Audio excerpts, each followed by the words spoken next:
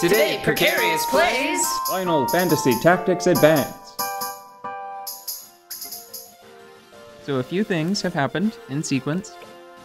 Put me in a dangerous position, a precarious position, if you will. I believe whenever I step off of this tile again, I think another blue person is going to spawn. Mm-hmm. Which normally would be fine. Except Nubswood is under attack. That's for 40 days, so I might just ignore it for now. Mm-hmm. But fucking Clan Dip, they've spawned again, and I don't want to get in a tussle with them while trying to find the blue people, you see. I want to know what the recipe is for the clan dip, because that sounds delicious. Failure. Definitely failure. So... Good with bows, watch out for attacks from behind. Treachery? I would suppose. So it's a spicy dip that doesn't look spicy. Okay, I'm not sure if this has happened before. Yeah. You see how one of my assassins just came back from a dispatch mission, right? Yeah. That's important. We're getting to a point where I'm starting to send a particular class of character out on missions. Mm. Okay, that's R5, and this is just R2. Let me switch this for... That's fine. No! No! This is exactly the thing that I was afraid of. Oh. I think I'm... Looks like you're gonna have to go to the Nubswood. I think I might be boned, because I'm pretty Looks sure like you're gonna that... be boned. I think that I have to keep them from going to Caldoan. And if they move every other turn, then that's gonna be... I'm gonna move once, and then they'll move, and then they're gonna stay there, and then they'll move again. Right?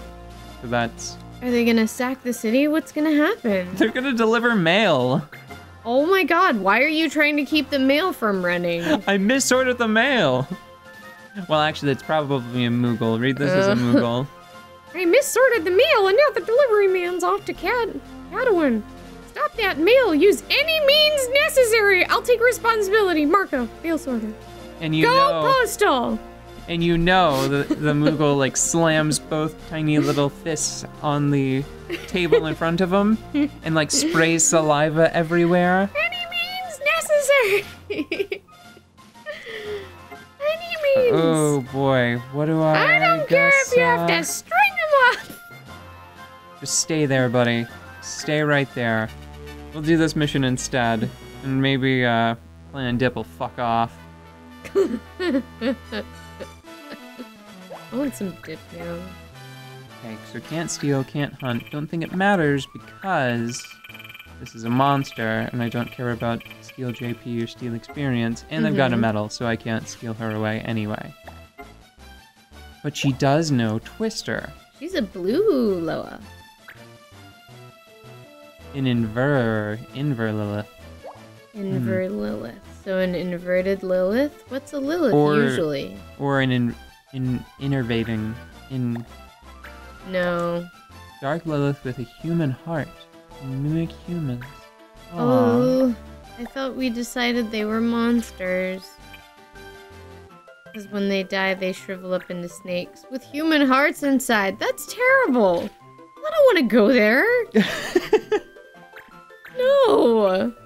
Oh, my fantasy realms have been disappointing me lately. Yes. I just keep... Alright. Here's the thing. I don't know if I can take... I don't know if I can take control of monsters that have ribbons, but I'm going to try. Or medals, I should say, because ribbons are something else. So your fantasy worlds, they've been disappointing you. I'm talking about fantasy as in high fantasy, not just general fantastical worlds, fiction, that sort of thing. Yes. Every time I read some high fantasy, there's always, you know, one nice sore thumb of a frickin' deal breaker in there somewhere. Sometimes multiple. And it's always like, oh, but here we keep women as pets. And I'm like, oh, ew. And then they're like, oh, but here we are very racist. And I'm like, oh, come on. And then it's like, oh, but here we are cruel to animals. I'm like, oh, come on. You know? And they use these, like, really poopy things to develop conflict. And I'm of the opinion that even when everybody is being treated pretty well, there's still plenty of room for more interesting conflict. You know? I don't know. It's just...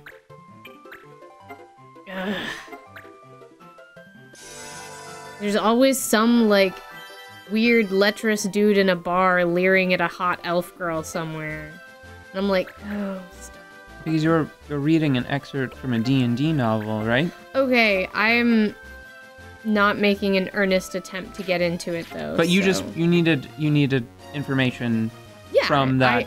I hadn't read any D&D for a scholarly books. reason. Yeah, I hadn't read any D&D books, so I just found the closest free one that's not even the first one, so I should not... I'm not using it to judge the series or anything, but it's just... It did not make it is not the whole, it is the pieces that bother me. So it doesn't matter very much whether or not it's at the beginning, middle, or end of a series. It is not making a favorable stylistic impression. Yeah, that's exactly what I was trying to come up with. Saying. You know me so well. High five, Chimera, friend. I mean, loathsome Chimera from the dark deserts. And this one also eats the puppy. Exactly. That's what keeps happening. Oh, and just keeps letting me down. I'm so tired of it. Hey, are you doing anything this Sunday? Sorry, that wasn't cool. But that is exactly the thing. Oh, could I just put you in a cage for a minute? Just a little bit. Just a tiny bit. Just some occult practices. No, nothing to worry about. Just don't worry about it. Don't worry about it. It's no big deal. Oh, I'm too tall up here to do anything. That and, I think that and this D&D novel is just the latest example of this problem. It's not at all just because it's D&D. Although I think the D&D novels may have certain problems just by being capital D dungeons and capital D dragons. Because they keep taking minutes to, you know, be like, and with such and such a bracer. It sounds much more like someone is, reading their character sheet? No. Talking about a sporting event.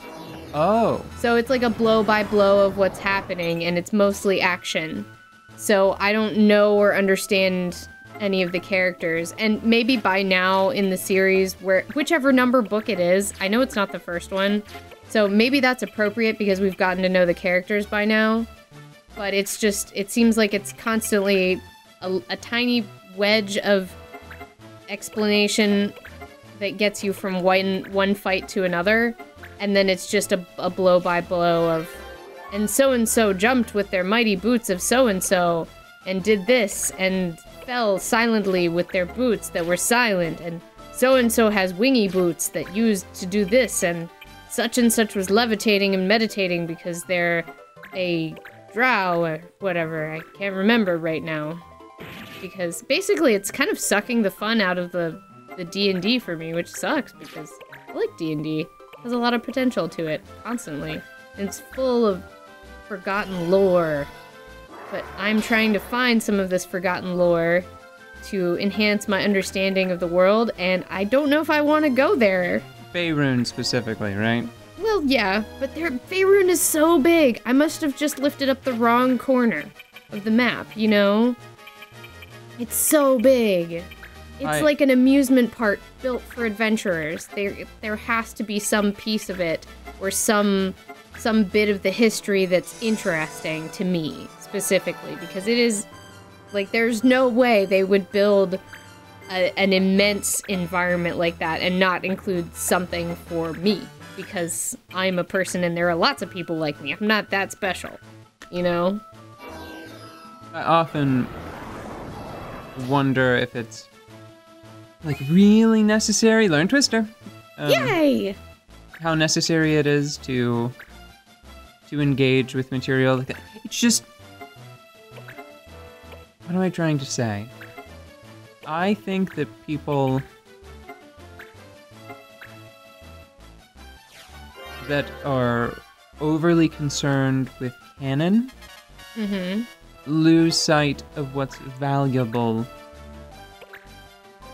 about like a D&D novel. It's not so that way if you're playing in Faerun, even if you start by playing in Faerun as depicted in a particular novel, there's no reason that you have to continue to adhere to that.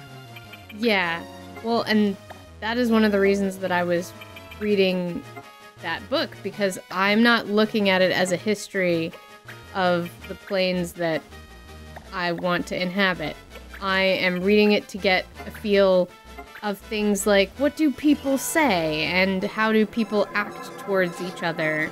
Right, it's sort of like how oftentimes, even if I don't have any desire to follow like geographical population trends established in Faerun, right? Like, I don't look at a map,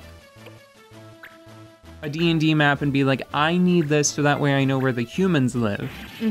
Oftentimes I'll just grab a map because it has so many names for places. Yes! Or just organizations. Like, once you have the names and you see that there are this number of things interacting and pulling and pushing on each other, you can fill in the fun details and the juicy good stuff. And I don't know, I don't know what I was expecting, but it was not what I found. I was expecting like a cool world full of amazing, diverse characters from everywhere adventuring everywhere side by side and squabbling over things like magical items and territory and things like that. Not just insulting each other based on what color shorts they were wearing that day, or, you know, equally unimportant shit, you know? I was like, well, this is very boring. How about we talk about something amazing? This is D&D. Oh no, all of my carefully crafted plans are falling apart. Are they? Yes. But you already learned the thing. Yes, and the thing will be of great help eventually, because in a way, it can sort of act as like an AoE Matra magic. The problem I'm having right now is I thought, I'll have her cast Twister on herself, and that will cut her HP and use up some of her MP. Brilliant! But then it missed. So then I thought, I'll just have Keith control her again so I get another whack at it. But then it missed, and now she's free to wreak havoc across the countryside. Oh, that's probably okay. That's probably fine. Yeah, it could be worse. It could be worse. Everyone could be dead. It couldn't be much. Well, that does a percentage of damage. Percentage of your current HP well, has damage. so, alright. So as long as that percentage isn't 100, then... Right. I see. So my situation was not at all possible. Like, not even improbable, it was impossible. Okay, what now? Me suggesting that the party would be all dead is impossible. It's very unlikely. I think that those attacks usually, like, even if you got down to 1 hit point, I think that they typically round in such a way that it would be... you'd be fine. Yeah. Like, I don't think it can kill you. These creatures remind me of a weird, weird part of the Aladdin cartoon. Did you ever watch that? The Aladdin cartoon, yeah. I remember watching maybe 2 episodes or something like that. And one of the episodes I watched, Jasmine got turned into a snake. Yes. You remember that one? No way, I thought this was like really obscure. No, the Aladdin But doesn't cartoon... she look like Jasmine Snake? Only a little bit less teal and a little more blue. I don't remember it that clearly. And now Jasmine's human heart is trapped in a snake corpse that's dead. The episode I'm remembering most clearly right now, I think it involved another magical being, sort of on like the same level as Genie. Uh-huh. Trying to trap everyone in a tower because it was lonely? I don't remember enough of the plot for that. I just remember seeing Jasmine, who was my favorite, turned into a snake, and not looking too bad, but still being really freaked out about it. Jasmine, and I was worried for her. Jasmine always looks good.